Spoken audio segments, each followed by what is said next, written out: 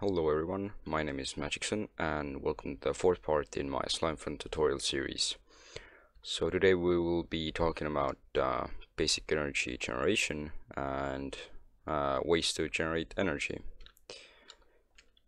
So to make an energy network, you'll need an energy regulator.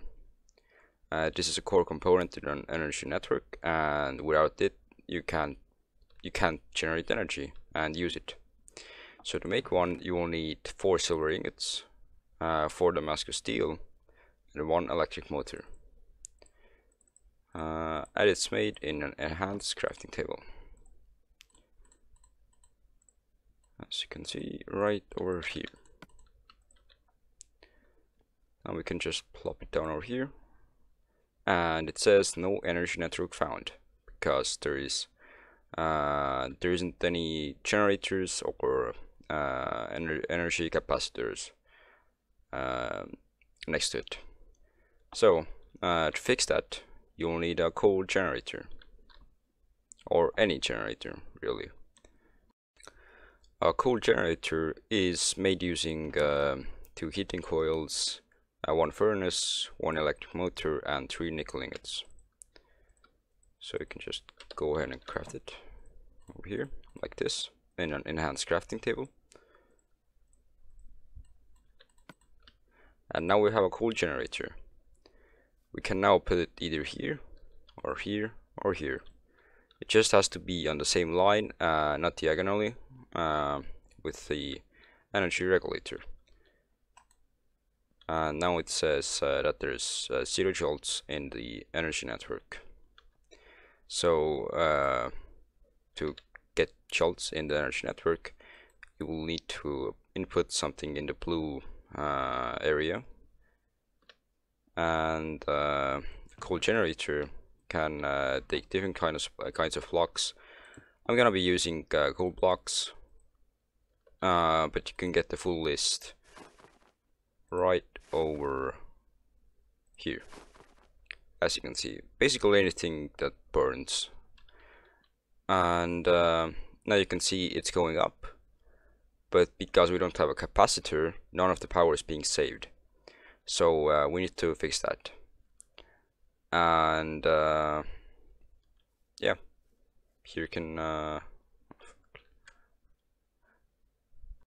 to make sure that the power is being saved, we will need an energy capacitor, like I said before.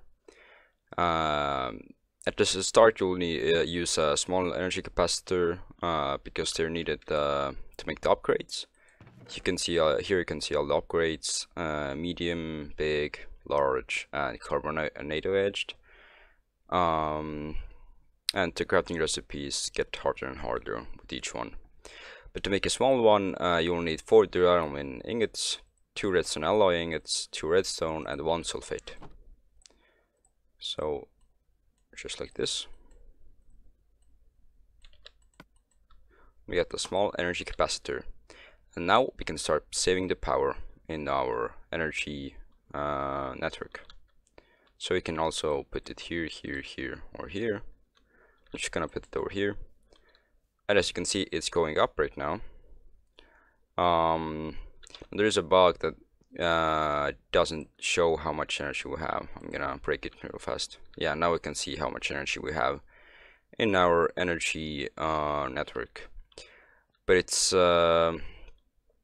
still going down to 128 because that's the amount of power we are able to save right now into this small energy capacitor.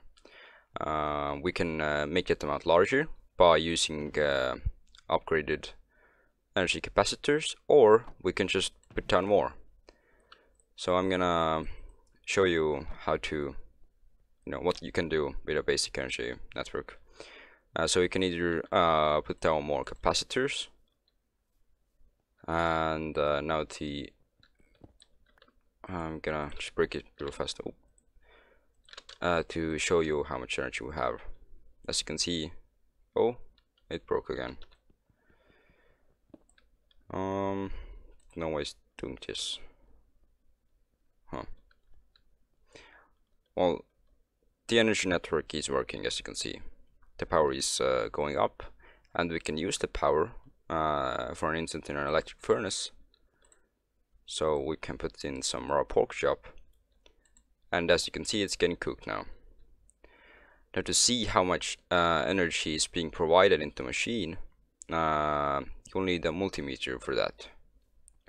So to make a multimeter, you will need 2 copper ingots, 1 that's an alloy ingot, and 1 6-carat gold ingot.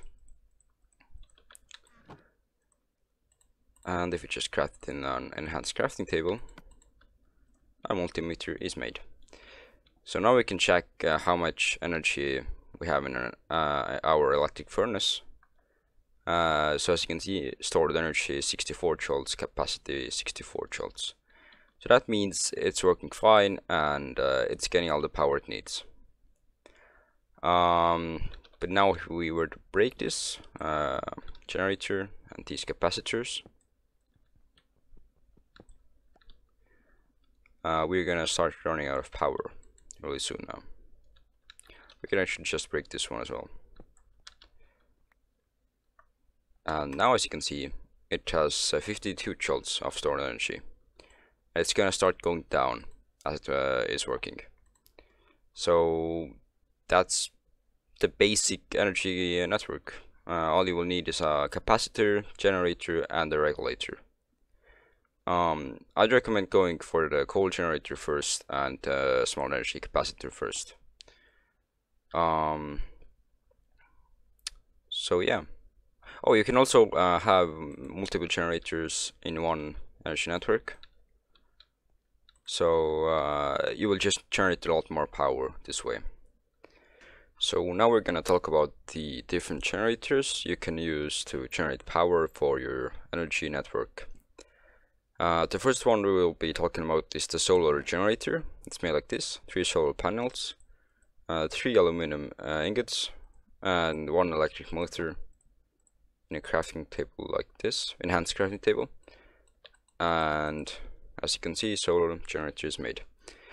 So basic solar generator generates 4 joules per second, but since it doesn't need any fuel because it uses the sun to generate power, it's actually pretty good, especially if you have multiple of them, or if you upgrade them into an advanced solar generator, carbonado solar generator, or even an energized solar generator, which is actually really good from my opinion, because it also works at night, of course. That's why these ones don't work at night.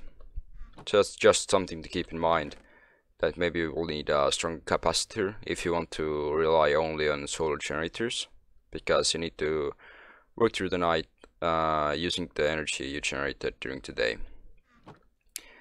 I actually recommend them. The only minus is because that they don't work at night. But if you get an energized solar generator, which is kind of hard to craft, you know, you don't have to worry about that much. You don't have to worry about fueling your generators that much. So yeah, it's decent. Up to you really, if you want to use them or not. Now we're gonna talk about the bioreactor. The bioreactor is made using 2 heating coils, 1 composter, 3 aluminum brass ingots, and 1 electric motor in an enhanced crafting table, like this. As you can see, a bioreactor. It generates 8 joules per second, and it uses biomass to do that. You can see all the items that can be used in a bioreactor right over here in the Slimefun guide. And for my opinion, it's good for a secondary generator because you can just throw all of your you know, leftover organic stuff in there. Maybe if you have like a spider farm, you can put your spider eyes in there that you don't need, or maybe a melon farm. So yeah, you can use it, but I normally don't go for it because I just don't have Like mid-game, I just don't have that much organic stuff left over to fuel my energy networks. But if you think you can fuel it, you can go for it. It's okay. So yeah, that's a bioreactor. Now we have the lava generator, and this I will actually consider as a replacement for the coal generator. It's up to you really. The thing is that you can put stackable items in the coal generator, but not in the lava generator because it only works on lava. And it's made using one 16-karat gold ingot, 3 Damascus steel ingots, 1 electric motor, and 2 heating coils. And it's okay,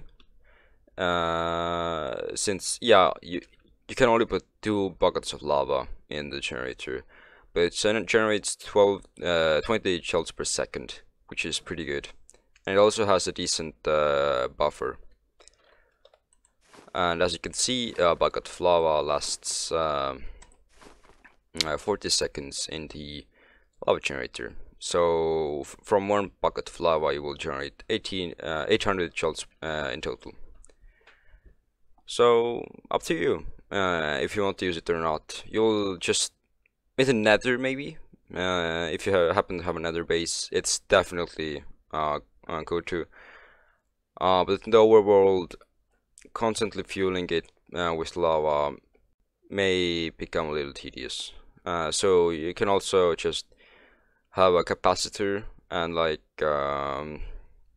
just fill the capacitor up using the lava generator. But yeah, up to you really if you want to use it or not.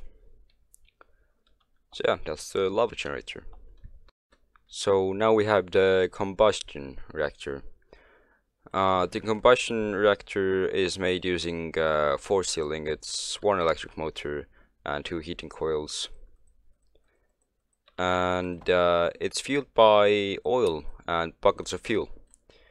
Now, for oil and buckets of fuel, you will need a GPS network that we will be talking about in the next video. Which means you won't have it early game, but it generates quite a good amount of power, 24 joules per second. And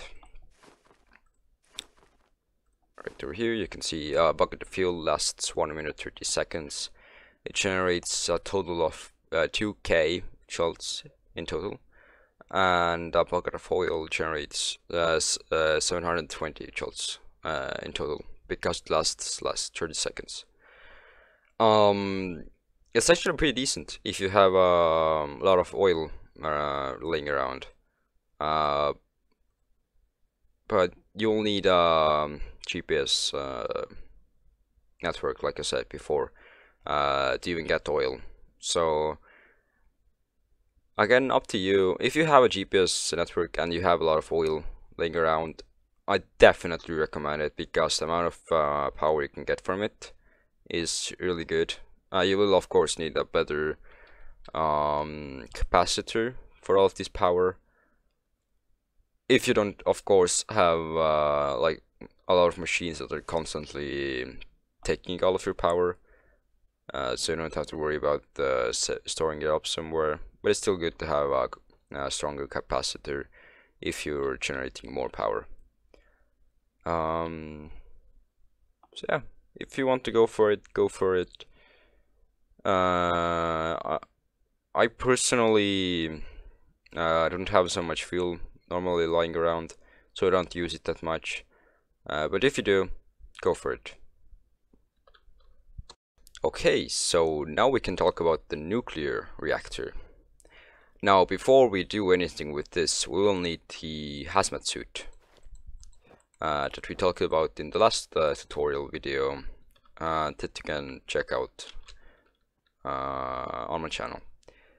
So why we need the hazmat suit is because we will be working with radioactive materials, and to make the nuclear reactor you will need 2 blistering ingots, 1 carbonado edged energy capacitor, 3 reinforced plates, 2 lead ingots, and 1 cooling unit.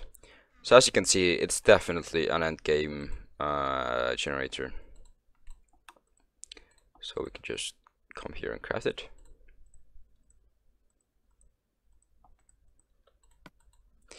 Our nuclear reactor. Now, as you can see, it must be surrounded by water and must be supplied with reactor coolant cells.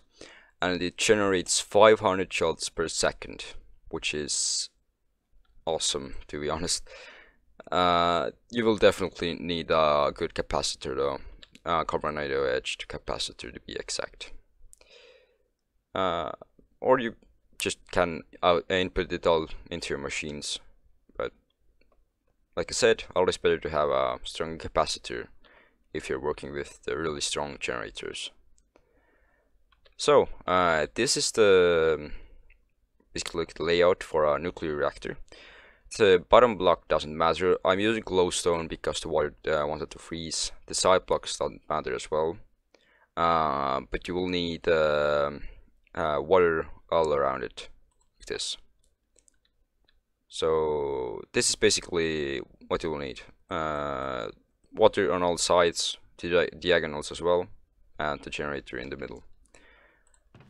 And now it can be filled by uranium, neptunium, boosted uranium, or yeah, uranium. So something really important about the generator, nuclear generators, because there's 2 of them. Always put your coolant in first, because if you don't put in your coolant, it's gonna explode. It's gonna fry your energy network, and it's gonna destroy the generator, which is really not awesome. So first, always put in your coolant cells over here, and then you can use your uranium over here. And now it's gonna start generating power, but since we don't have a regulator, it's not gonna do it. There's just nowhere to output the power, because there's no energy network. Yeah, it's awesome. If you have like a lot of machines running, you can probably fill all of them using 1 nuclear reactor, but still use a capacitor, a strong one. So now the last generator in Slimefun is the Nether Star reactor. This is basically the nuclear reactor, sorry, but it only works on Nether Stars. So it's made using 2 boosted uranium, 1 carbonado edge, the energy capacitor, 3 reinforced plates, 2 Corinthian bronze, and 1 nether star. It's pretty expensive, and since it works only on nether stars, you have to make sure you either have a lot of nether stars somehow, or you have a wither assembler, which I will be hopefully talking about in the following videos. So as you can see, it outputs 1000 joules per second. It's the best generator in the game, and it works on nether stars, and the coolant you must use is netherized coolant cells. And what it also does, it causes nearby entities to get withered. So there's a 5-block radius. If you are behind this red line, you will be fine, but as soon as you step on it, you will get the wither effect. So as you can see, 1, 2, 3, 4, 5 blocks, and it's in a radius. It goes up, down, left, right. You know. So if you just plop it down, coolant always first. To the nether stars. 1 nether star actually lasts 30 minutes, so that's 1 million joules in total. But you know, nether stars, they aren't the easiest thing to get, so you will definitely need like a capacitor as well to make sure that all of this power doesn't go to waste. Okay, so if you just power this thing up, yep, we got the wither effect. It's gonna last a bit. And as you can see, we're already generating like a lot of power.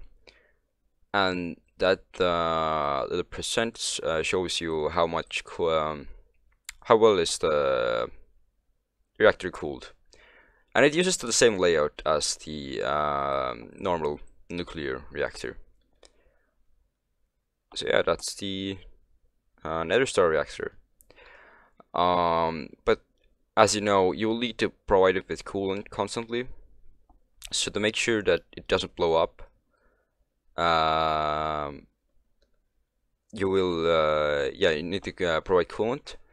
But since you get the wither effect, there's actually a separate block called the reactor access port. So it's made using one blistering ingot, two lead ingots, one cargo motor, and one electric motor. So this is basically like the best layout for another star reactor to make sure that you don't get withered.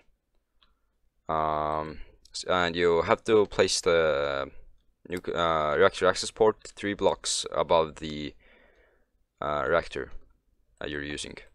So I'm just gonna place coolant first, of course, and now the nether stars. We still got the wither effect, but we can just access it from over here. So yeah, that's the access port. Not really useful. It's pretty expensive, and the wither effect that you get from the generator isn't too bad. Just have to make sure that you don't actually die from it. So yeah, these are all the generators in Slimefun. Thanks for watching. Oh, I'm invisible apparently. Well, if you liked the video, leave a like. If you didn't, leave a dislike and tell me why you didn't like the video in the comments, because I'm trying to improve constantly. And subscribe if you want to see more Slimefun content and Minecraft content in general. So yeah, thanks for watching. See ya.